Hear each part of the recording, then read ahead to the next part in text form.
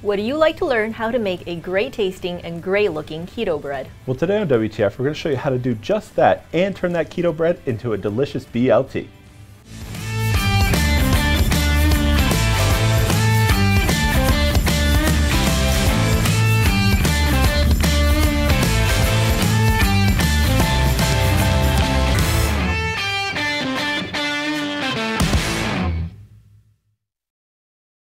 Hello and welcome to WTF, where we transform food here in the Modernist Pantry Test Kitchen. I'm Chef Scott Garin.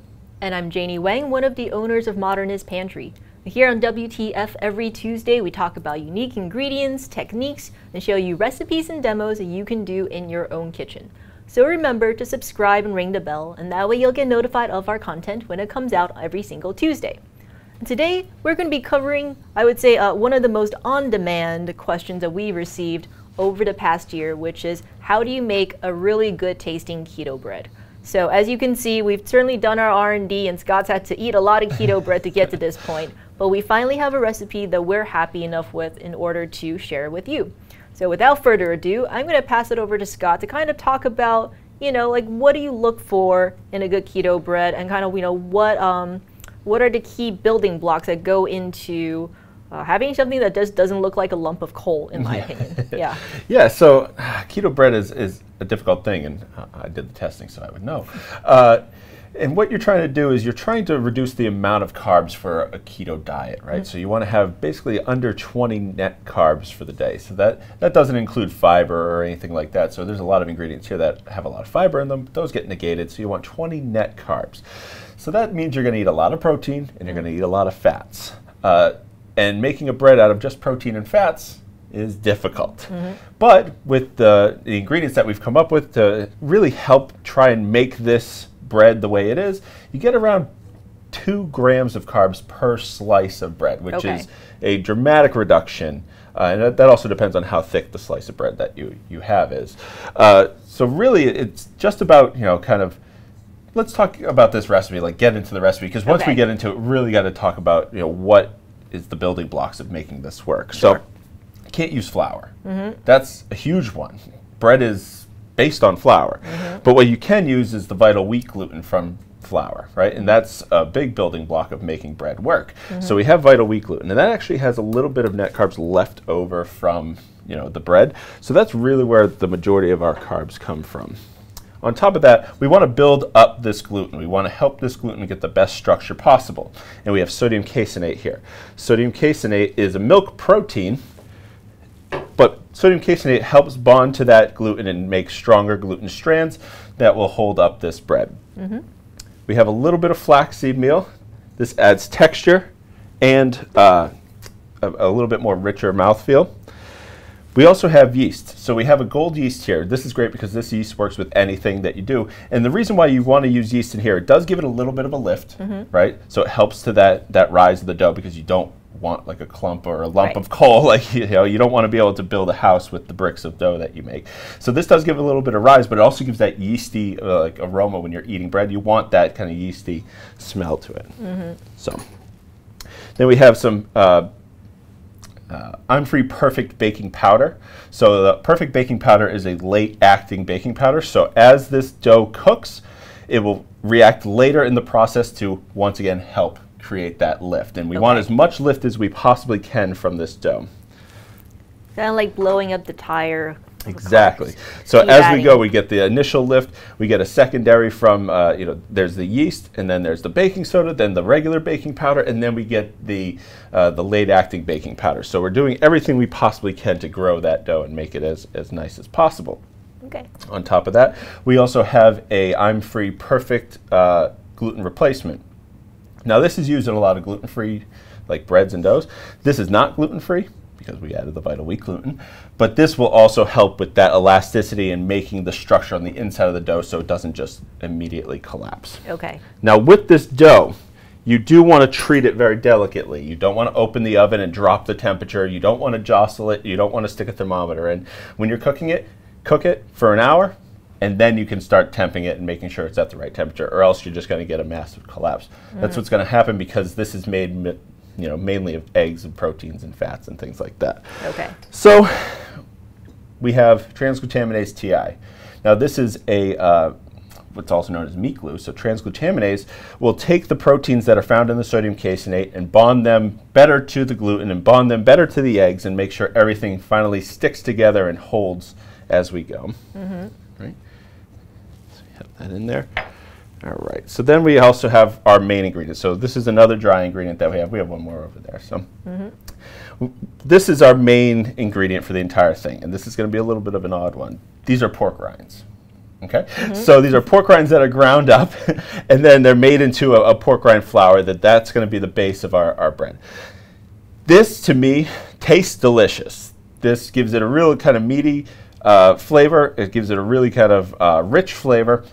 This bread doesn't necessarily taste like white bread, but this, for some reason, the roastiness of the pork rinds really helps with making this a delicious bread. So I add that to it, right? Good, good. So we have that. We have this. Have the TI. Have that. And then we just have our regular baking powder that's in there. So, all right. So now we get to our liquids, and this is where it's going to be a little bit different. Our liquids consist of cheese, a whole lot of eggs, and a little bit of water, about 200 grams of water. Right? Okay. And the reason why we're doing this is we want to have something that's going to structurally grow and hold on to it. So eggs are a protein that will coagulate over time or while heat is added, and it'll make it really nice. The stringiness of the cheese is also going to help bond with that transglutaminase TI. So I'm just going to put the cheese in immediately into this. I'm just going to get this mixed up.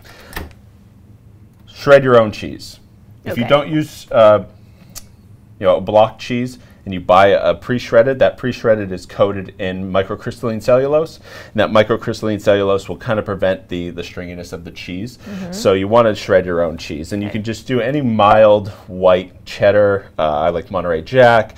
If you want to make, experiment with like a sharper cheddar, you absolutely can. But as long as it is a block cheese, let's go. So once I get everything kind of coated in here, I'm going to add in my eggs. So everything's mixed together. I'm going to add in my eggs. Right. Add in the eggs. Now the last thing I'm going to add is our vinegar. So the reason why I'm going to add it last is I really want to get this mixed up nicely before I add the vinegar, which is going to start the activation of my baking soda. Okay. So I'm going to add in my water now. You can add all these three at the same time too. It doesn't really matter. It's not going to affect it. I just like to get them in there and get them mixing, right? Okay. And this is going to be a batter, but once all these things start to activate and start to fully hydrate, it's going to stiffen up. So over time, that gluten's going to develop, right? Over time, that transglutaminase TI is going to start bonding with all the proteins in here and making a stiffer dough, all while the rise of the initial yeast and the baking soda is happening. So a lot of things happen in like the first hour of proof, and then we can put it into the oven and leave it there for 1 hour, and then you're not going to have to worry about it. Okay. And you'll be able to go. So it makes a very, let me just get a nice mix on it. It makes a very stiff kind of battery dough. So you're never going to get like a kneadable dough with this. It's just not going to happen. You can't shape it. You just dump it into a loaf. Yeah, you could shape it if you were able to, adjust the hydration, but we're making a sandwich bread here. Okay. So you want that, slightly, moist texture. If you wanted to make like a bagel, you could definitely try and play with the hydration and do something like that, but it's going to be difficult. This is a newer way to make breads, so it's going to take a little bit of testing, but I'm sure there's ways to do anything. Okay. So literally, did you add like your this. Vinegar? I didn't add my vinegar. Janie, so helpful. There's so many things to this. I know. So which is, if you're like, I don't remember all the things he just added, the recipe will be in the link in the description below. So don't worry, this whole thing will be on our blog. And then you can also watch the video of making this later this week on this channel or right now on our Instagram at Modernist Pantry. Yep. So I'm just going to get that vinegar mixed in. And don't worry, you cannot overmix this. Okay. Yeah, I mean, it's fat and eggs, so just get this out of the way. So don't worry about it.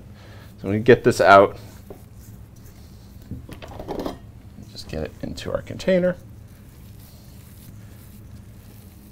And you can see it's starting to kind of solidify already because of that transglutaminase. It works very quickly.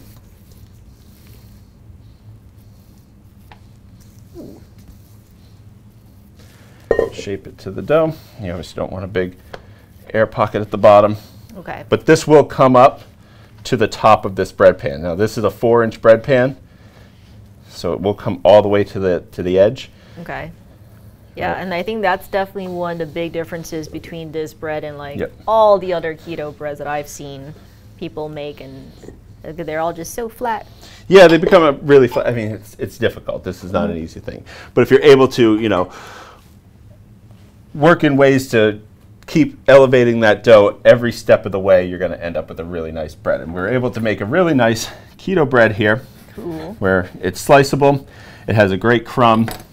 You know, it has a good stretch to it. And then you can make a great BLT, which we have here, nice and stacked up. And you can pretty much do whatever you want with this. This makes great French toast. You could put this into a toaster. You can see as you pull it apart, you can get, you know, like a nice pull. There's great texture on it. It's not crumbly or falling apart. You know what I mean? At all. It's got like good stretch to it. It has like a nice chewiness. Yes. Yeah, so all those, the gluten in there and the sodium caseinate working with it makes a really nice, flavorful dough. It tastes very bread-like, I have to say. I was very dubious about this, but this one tastes really bread-like. Yes, it's amazing when you finally try it, and there's so many really delicious things in here with a lot of kind of like umami packed into them. Granted, it's a heavier dough because you're using mainly fat, but I find it to be really delicious and kind of crave-able. So yeah, it's certainly great if you are on a keto diet and you've been missing that breadiness. Here's a great way to do it. So you can get, of course, I already said this, get today's recipe in the link in the description below. And if you do try it, let us know what you think. It's always fun to like hear about people's experiences. And if you find that, you know, you customize it, you add something of your own that we didn't even think about, let us know what that is too. That's always very cool to like hear about how people are adapting their recipes. It's very exciting. So I think that's pretty much for us for today.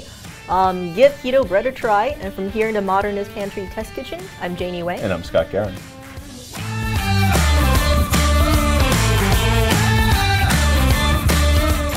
Thank you so much for watching. And if you haven't already, like, comment, and subscribe. And hit that bell so you get notified when we drop a new video. To get today's recipes and all of our recipes, remember to go to blog.modernistpantry.com. where you'll get recipes, ask a chefs, tips and tricks, and more. And if you haven't already, tell a friend so they know what's going on here at WTF. And as always, to get any of the ingredients you saw today, you can go to modernistpantry.com to shop. And until next time, we'll be here in the test kitchen helping you create memorable and magical experiences.